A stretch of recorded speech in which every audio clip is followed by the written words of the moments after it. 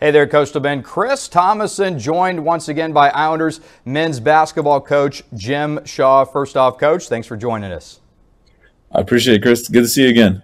Yes, sir. Good to see you, too. All right, so Islanders coming off a big week, starting out Southland Conference play at 2-0, a road win at UIW, and then coming back home and hammering Houston Christian 81-59. Now, I'm going to hit you with some stats here.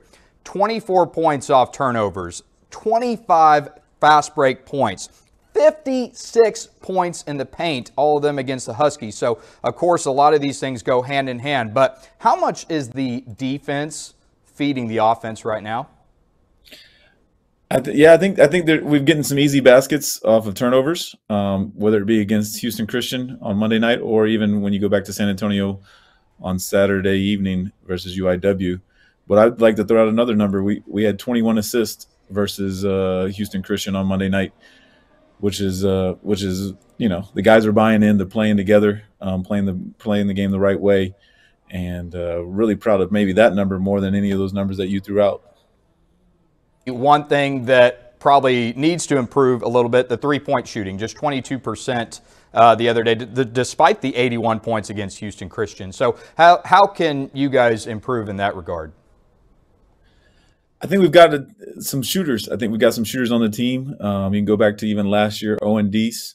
He made 4 threes in the championship game versus Northwestern State at the Legacy Center in Lake Charles to put us into the NCAA tournament. He can shoot. Teddy Washington's another good shooter. We've got a number of really good shooters, and all you can do is just keep getting in the gym and working at it. And those guys are getting up 200-300 extra shots a day, and eventually they'll fall. And I keep on telling them, if you're open, take your shot. If you're open, doesn't matter how quick in the shot clock it is, as long as you're open and you catch the ball cleanly. But once we start making outside shots, I think we'll even be a tougher team to beat in Southland Conference play. Yeah, it's scary to think about. Like I said, considering you guys are already putting up good offensive numbers. But Garry Clark, he's led the team in scoring last couple games, had 18 against Houston Christian. How much is he emerging as a go-to guy? Yeah, he's emerging as a guy that hopefully can get a double-double every game. He had a double-double on Monday and I believe Saturday as well. But as far as being just an everyday guy is probably more important to me than a go-to guy. He comes to practice every day, and that just shows in his play on the court once the lights go on, the popcorns pop in the game. So definitely proud of his performance so far in Southland Conference play. Is it nice having a guy like that you can count on for that production? For sure, and especially to rebound the ball. I do believe in rebounding, and there's a number of guys that can rebound on the team, but he's definitely one that's coming to the forefront of rebounding the ball, defending, and as long as you get in there and get offensive rebounds, that's a way to get unscripted baskets. The other way, like you mentioned, is getting points off of turnovers. So anytime you can get unscripted baskets and easy baskets around the rim, that helps your offensive numbers. Now, you guys have had one road game already at UIW, but, let's face it, Cardinals picked near the bottom of the Southland, so you guys handled your business over there. But now you could argue first real big conference road test this upcoming week. On the road, Saturday at New Orleans, and then Monday at Southeastern Louisiana. You feel like the guys are in a spot where they're ready for a road trip like this? Yeah, Chris. I think the guys are ready. Obviously, as you mentioned, Southeastern and then New Orleans. Those two teams. If you look at players coming back in the Southland from last year, those are the two institutions that have the most experience coming back in Southland Conference play. So they're going to be really tough test for us. But I think our guys, the team has played well in road games. They've had a level of focus, level of togetherness.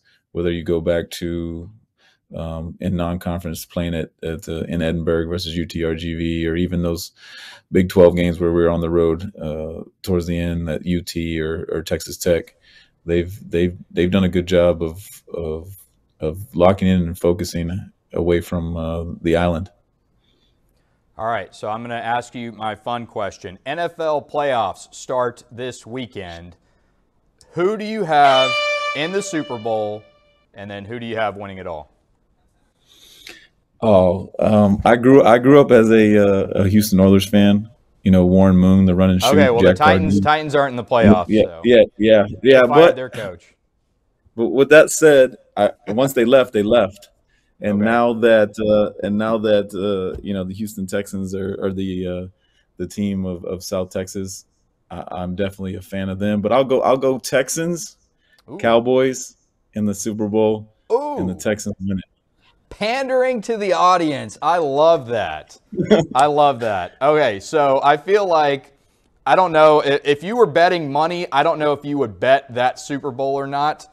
I'm going to go, I'm not a betting man either, I will say that, but I'm going to go, Cowboys fans, I'm sorry, but I'm going to go 49ers because I think Dallas can get to the NFC Championship. I just wouldn't bet money on them winning on the road in San Francisco, even though the Niners are beatable. But then I'm going to go with the Bills in the AFC. I think they've proven that they can win on the road. I think they can go into Baltimore, get it done. So I'm going to go 49ers over Bills in the Super Bowl. I think that would be a pretty entertaining one. Yeah, that's a good pick. And if the Texans can't make it out of the AFC, we'll definitely go with the Ravens because Marion Humphrey's older brother, Marlon Humphrey, is a Pro Bowler for the Ravens. So that's my second choice is the Ravens. Okay, I did not know that. That seems like a good story coming up next week. So, Coach, I appreciate it. Thanks for the time, and good luck on the road this upcoming week. Thanks, Chris. Thanks for having me. Appreciate you. All right, we'll see you next time, Coastal Bend, on Hang Time.